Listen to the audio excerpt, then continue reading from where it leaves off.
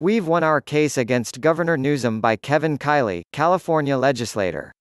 Today, a California Superior Court ruled in favor of me and fellow legislator James Gallagher in our lawsuit challenging Gavin Newsom's abuse of power.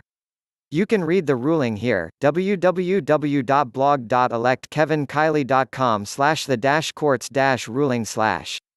The judge ruled that Governor Newsom violated the state constitution by issuing Executive Order N-6720. More importantly, she found good cause for a permanent injunction restraining the governor from issuing any further unconstitutional orders. Gavin Newsom, in his official capacity as governor of the state of California, is enjoined and prohibited from exercising any power under the California Emergency Services Act, Government Code 8550 at SEQ, which amends, alters, or changes existing statutory law or makes new statutory law or legislative policy. The court rejected Newsom's extraordinary claim that a state of emergency turns California into an autocracy and centralizes the state's powers in the hands of the governor.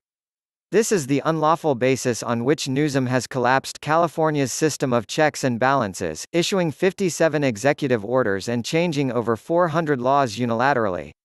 It's a tentative ruling, meaning Newsom has a few days to try to persuade the judge to change it, but that rarely happens. While Newsom can appeal, we are confident the decision is on solid legal ground and will stand. The era of one-man rule in California is over.